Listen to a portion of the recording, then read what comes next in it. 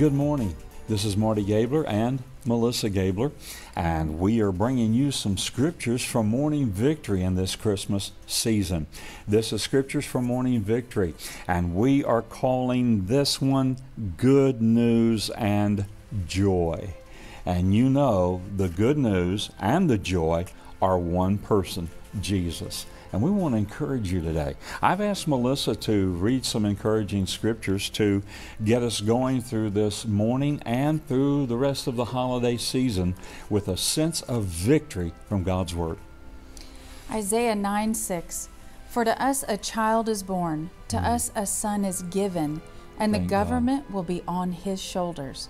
And he will be called Wonderful, Counselor, Mighty God, Everlasting Father, Prince of Peace. Amen. Of the greatness of his government and peace there will be no end. He will reign on David's throne and over his kingdom, establishing and upholding it with justice and righteousness from that time on and forever. The zeal of the Lord Almighty will accomplish this. John 3:16. For God so loved the world that he gave his only Son, that whosoever believes in him shall not perish, but have eternal life. Amen. What a beautiful moment in time. This is a time of year, particularly here in America, that we celebrate this promise, that this straight out of the Word, this promise of what was to come. But as we sit here on the precipice of a new year, can I just say we're about to realize the actual truth of what this eternal promise means on a whole new level? So be it. And can I just speak blessings into your home right now? Thank you, Father. Blessings of renewal. Yes. Blessings of awakening on Receive a whole it. new level of a good and eternal God that sent his Son so that you could not only prosper and be blessed, but so that you could bring his kingdom to this earth. And I just speak that blessing over you. You were made to bear his kingdom on this earth.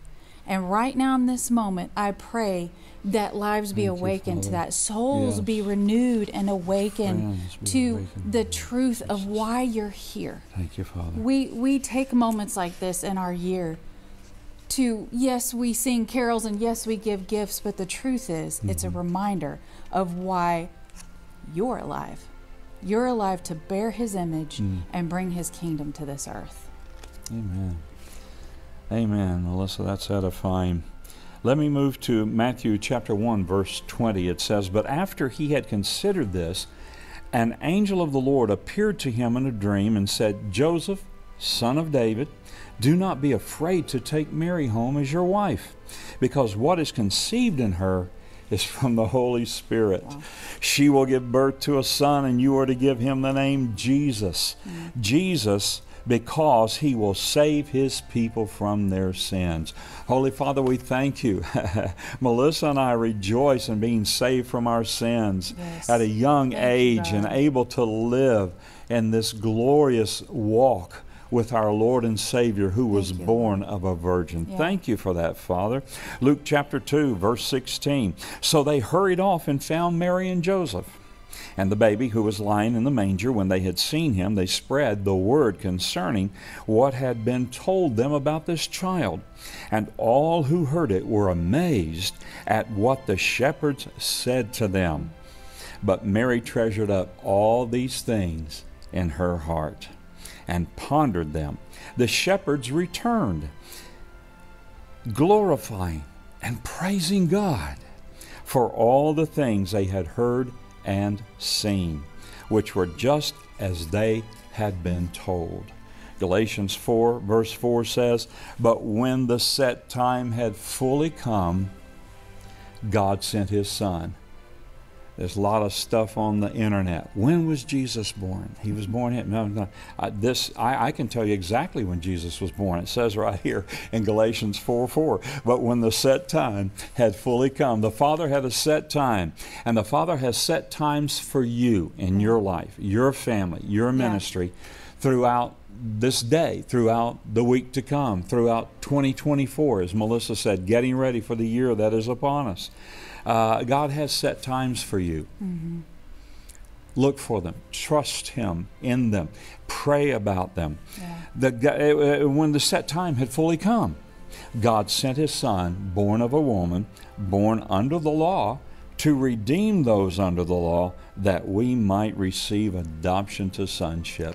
Wow. Oh, Holy Father, we thank you for Lord. that Thank you, adoption. Lord. Yes. We are in the family of God. Thank you. Oh, We my have God. Thank you, victory Lord. as family members. John 1:14, love this scripture now. The Word became flesh and made His dwelling among us. I think that is the name Emmanuel. God with us, Emmanuel. Yes, yes, We yes. have seen His glory, the glory of the one and only Son who came from the Father, full of grace and truth. We have seen His glory working in our lives, in our family. We have seen His glory working in many, many others. We've seen His glory working in this earth, in our community. God is working by His manifest presence, by His manifest character traits, His attributes. He is manifesting His glory in this earth. Peace on earth, goodwill to all men, through Christ Jesus our Lord. God bless you. A merry and blessed Christmas to you and your family. May it be the most cherished Christmas in your memory. Amen. God bless. We're praying for you. If God be for you, who can be against you?